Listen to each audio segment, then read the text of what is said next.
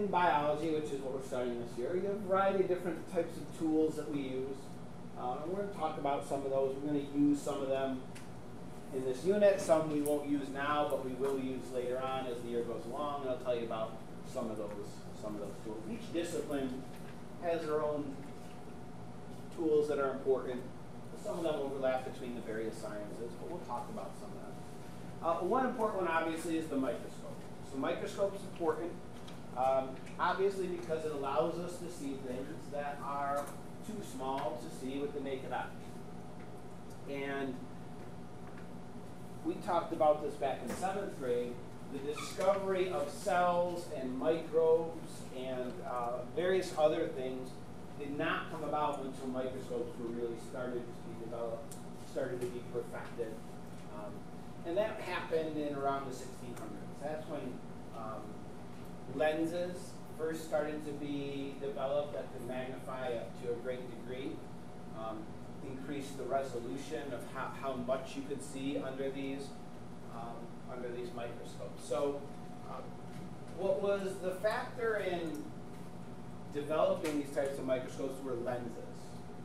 So working with glass, before the 1600s, there were magnifying glasses.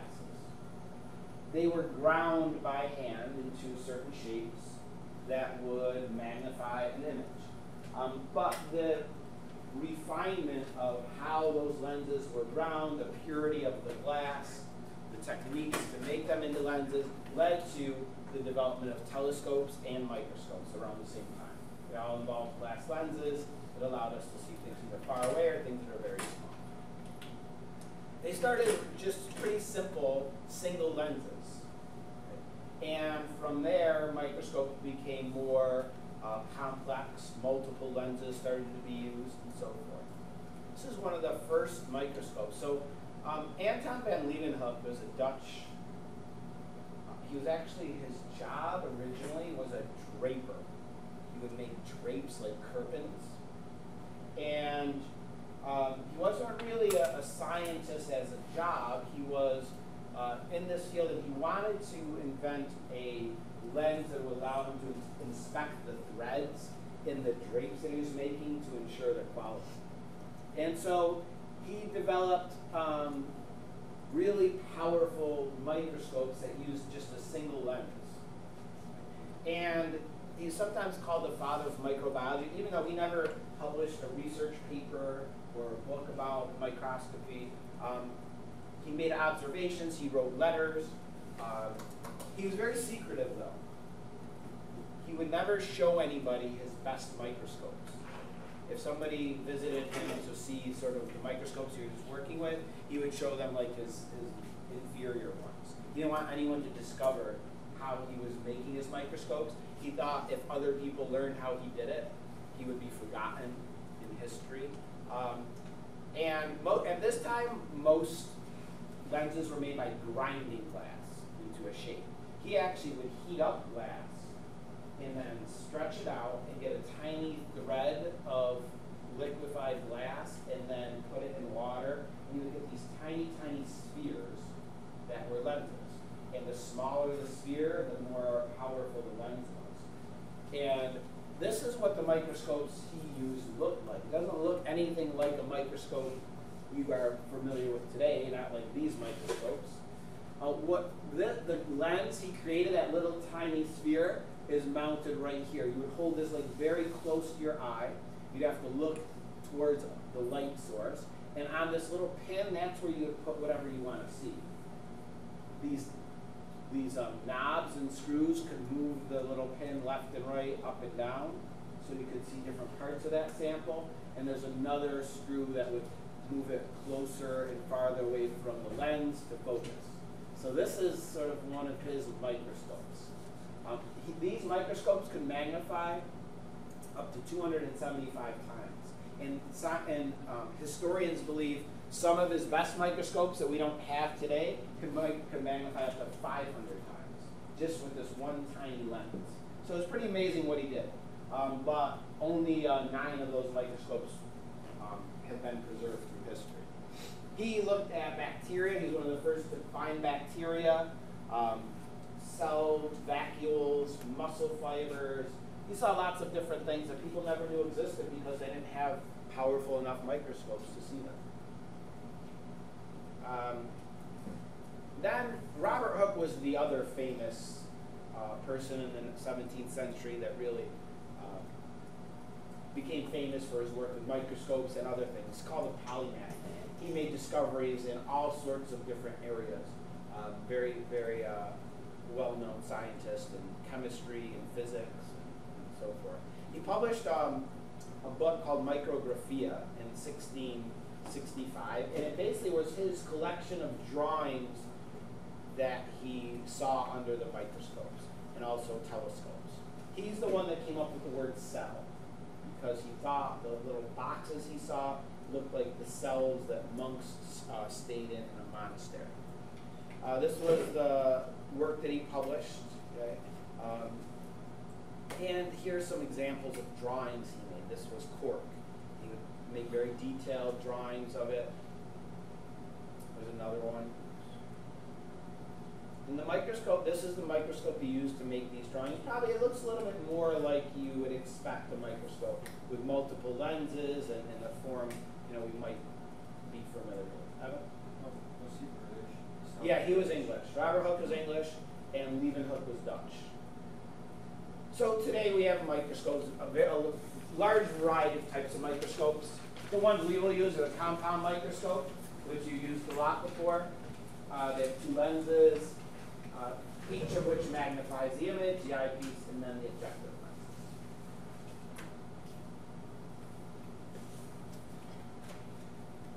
We calculate the total power of the eyepiece by multiplying the power of the eyepiece times the objective lens.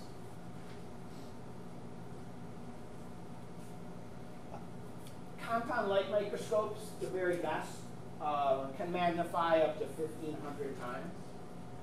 Ours go to 400 times. They have special lenses called oil immersion lenses, where it's a special lens. You have to put a drop of oil on your slide, and then the lens touches the oil, allows you to get even greater magnification, like of 100 or even more.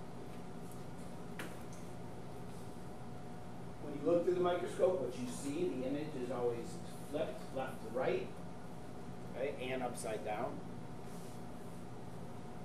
Some images through the compound light microscope. What you see is called the field of view. Often there's a pointer in there that you can rotate around to show somebody something as they look through the microscope. Then we have dissecting microscopes.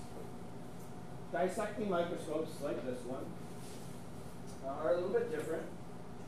They use reflected light rather than transmitted light. They generally have two eyepieces, two oculars, sometimes called. And they can allow you to view opaque objects, thicker objects, larger objects, because you're using light reflecting off of the sample rather than having light go through it. They give you a more three-dimensional view of your sample. They go up to about 50 times as their greatest magnification.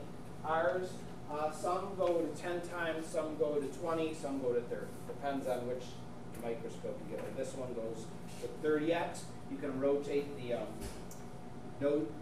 lens here, and it has two different versions, a 1x and a 3x. And these eyepieces are 10x, so that gives you 30 max. So, just gives you sort of a close-up view of the dead bee or whatever you're looking at. So, we'll review how to use a compound microscope, because you're going to have to use them throughout the year. So, the steps are important. You always carry it with two hands. They're expensive. They're fragile. They get out of alignment easily, so we don't want to bang them around very much. We can clean the lenses. Sometimes they get smudgy. People touch them. You could clean them with lens paper, a special paper that doesn't scratch the glass. And we always start, when we're going to begin viewing our specimen, we always start on the lowest power, the shortest objective lens.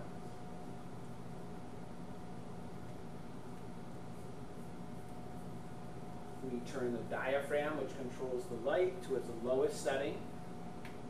because low power allows a lot of light to come in. And then as we go to medium or high power, less and less light gets into the microscope, so we might have to open it up to make the image a little brighter. We focus under low power using the coarse adjustment knob. So microscopes will have, compound microscopes will have two knobs, the coarse and the fine adjustment. The coarse adjustment, it moves the stage up and down usually, and it moves it quite a bit, so you can focus pretty quickly. The fine adjustment, the smaller knob, is used to make tiny little adjustments to your image. It's what we use generally under high power, when you only need to move that specimen a tiny, tiny amount. Depending on the microscope, these microscopes have just clips that hold the slide down, so you have to move the slide with your fingers. We do have some microscopes that have a mechanical stage, which have little knobs that move the slide for you. I think maybe when you guys were in 7th grade, we used those, right? Yeah, they kind of, the quality on those microscopes is pretty poor, and things end up breaking pretty easily, so we went to the sturdier microscopes, but they don't have the mechanical stage. You just move it around with your hand. You always want to make sure the object's centered before you change your power. When you switch to medium power, you have to make sure the objective is actually clipped into place. If you're halfway between two objective lenses, you're not going to see anything. So you got to make sure it's clipped into place. And then again, you focus using the coarse adjustment, the fine adjustment, center your specimen, adjust the diaphragm if you need to, and then you can switch to high power. When you do that, you only focus using the fine adjustment. You never use the coarse adjustment once you're on high power. It can lead to the objective lens crushing the slide. Sometimes you might not see the specimen, you might lose it. If that's the case, you just go back to medium power, find it, focus, and then go back to high power again.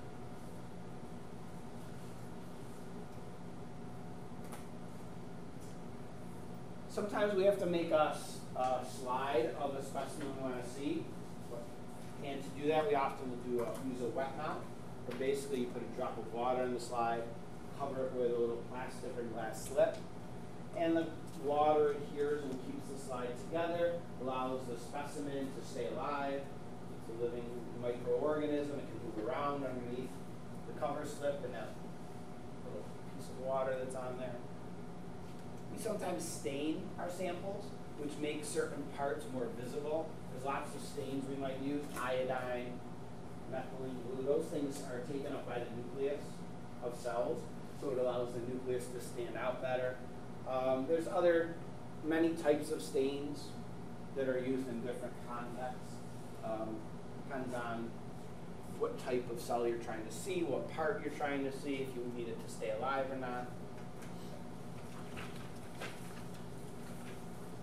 So just some more summary. Magnification, eyepiece times objective power.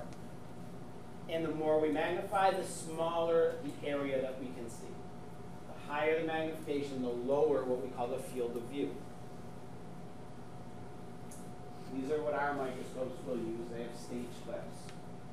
This is the mechanical stage you've seen before. It's a little different. Allows you to move things a lot easier. Just got a lot of parts that often break for our purposes.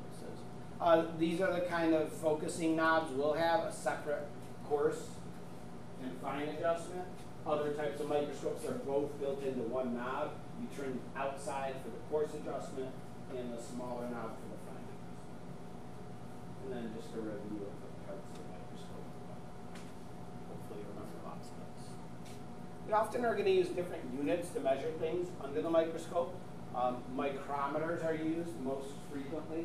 There's 1,000 micrometers in a millimeter. When we get down to smaller objects, we might use nanometers. We won't really use that. There's also electron microscopes, which give a really high level of magnification and resolution. They use a beam of electrons rather than a beam of light. That's their source of illumination. They were developed in the 1930s.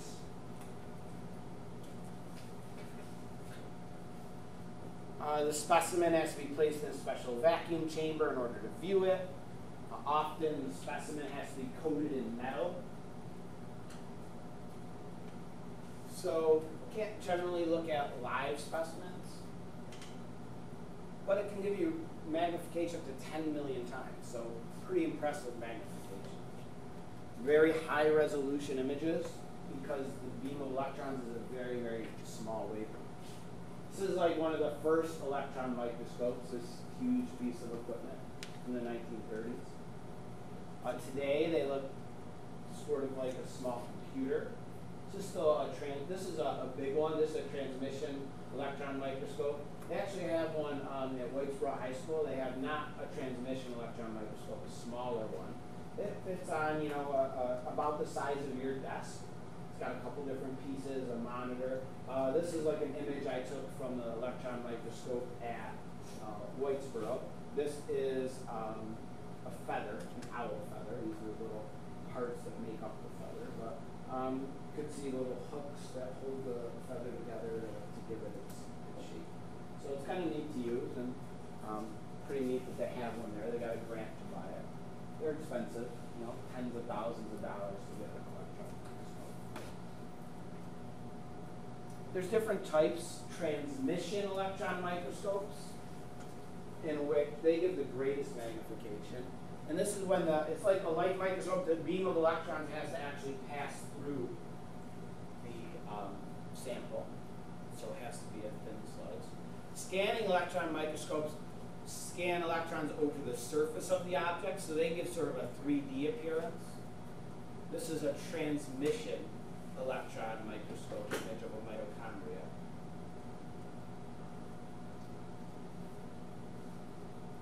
This is a scanning electron microscope image of an ant. So when you see those like really close-up pictures of insects and other weird things, those are often these scanning electron microscopes. There's lots of other types of microscopes. You don't really need to remember too much about these, but just to show you some of them, because they're interesting. Scanning interferometric apertureless microscope is interesting. It uses light to produce images that have much better resolution than a usual light microscope. There's laser scanning microscopes, which use a laser to make the image, and you could view the specimen at a variety of depths and then recreate it on a computer screen. There's another type of light microscopy that uses differences between parts of your sample to make different parts distinct. This is using the laser microscope. That's an image of a cell. This is using phase contrast microscopy to look at different parts of the cell. Some other tools that are used. Microdissection equipment is used to do very, very fine procedures on tissues, to make tiny slices through something, to suck out the contents of a cell, to inject something into a cell. Micro manipulators, micro pipettes, micro knives that they can use. They look at the sample under a microscope, and then they can use these tiny, tiny tools. A centrifuge. This is a centrifuge up here, this piece of equipment. And what you see when you turn it on, this central part spins very, very fast. There's a place where you put test tubes in. And basically it separates the parts of a liquid by density. So if you put a sample of blood in here, and a test tube that goes in this, centrifuge it for a little while, what will happen is the plasma will separate out from the red blood cells, which separate out from the white blood cells, because all those parts have different density.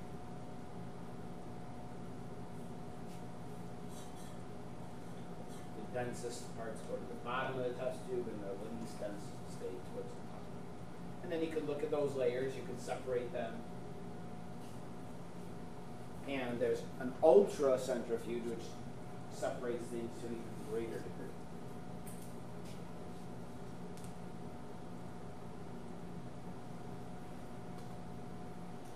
Tissue culture is a way of growing samples of living cells in a lab, on a petri dish oftentimes. Oh, this is a micro manipulator. So this woman's controlling the tools with her right hand.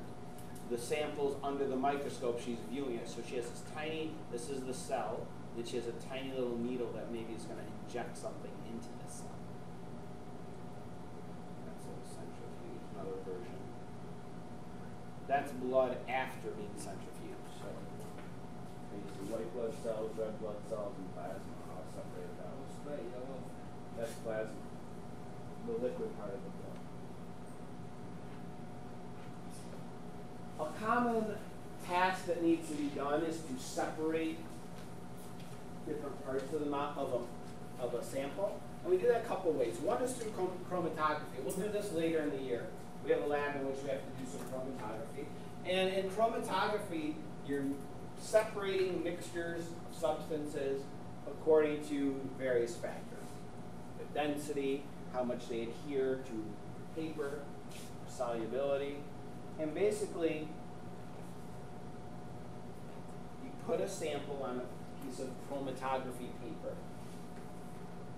You hold that chromatography paper over a solvent, and as the solvent creeps up the paper, it takes the solution with it, but the parts of that solution separate out.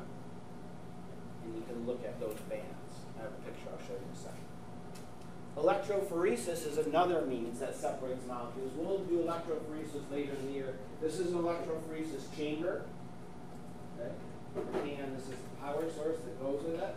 Basically, what you do with electrophoresis is you pour a gel, pour this gelatin-like material into this mold and allow it to form.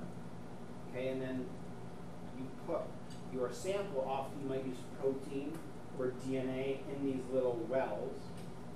Put this in the electrophoresis chamber. That has a solution in it that conducts electricity.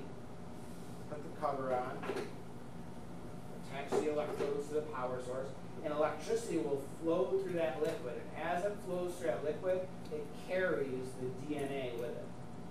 And that DNA can move through this gel, but big pieces of DNA move through it pretty slowly because it can't fit through all these holes. Small pieces move more quickly, and then you can see the result when you dye the gel. So it's used often for DNA or proteins.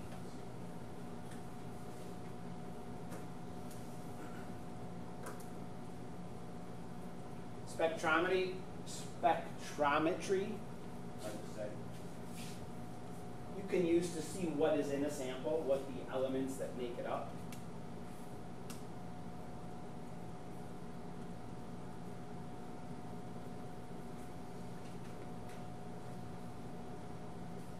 And, here's some examples. So this is chromatography, where you've had different inks put on this chromatography paper, soak them in the solvent, the ink rises to the top, but the parts separate out, the different colors that are in that ink.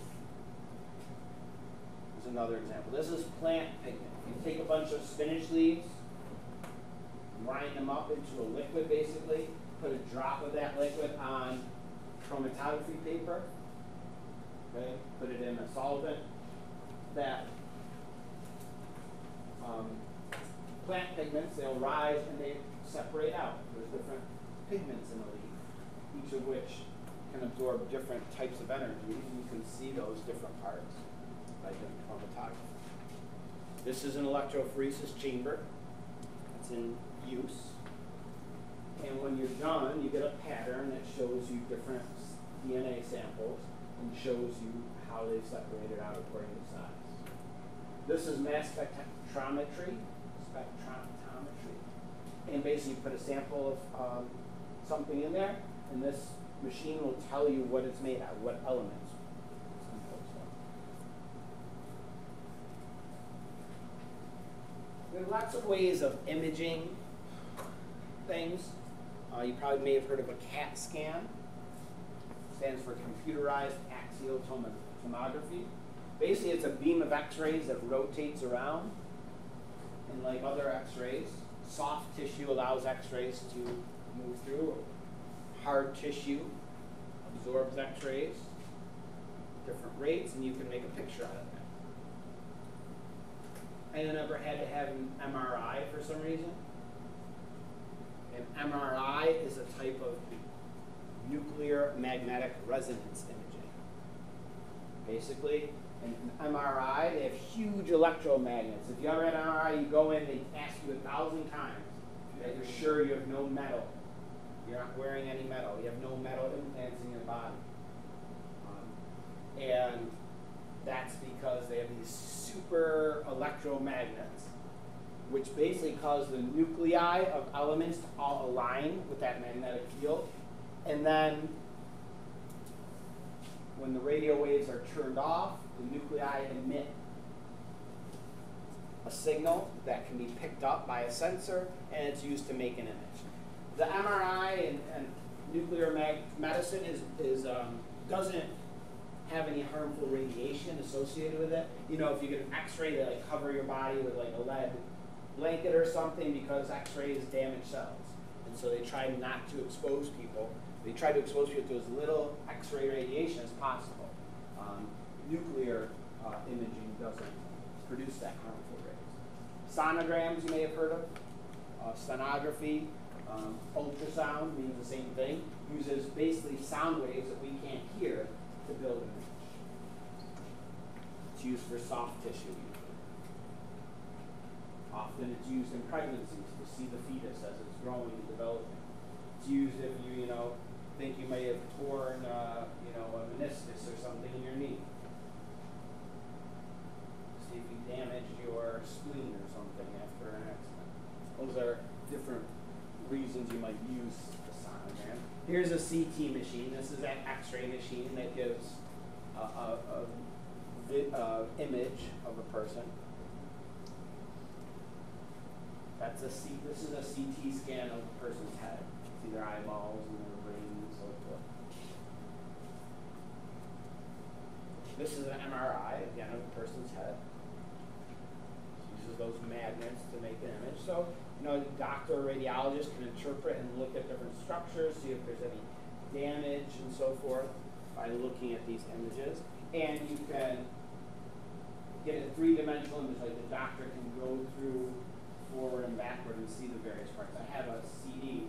I had to get an MRI of my knee because I tore my meniscus 2 years ago, and you can see you can go and see different slices through your knee and see all the tissue and so forth.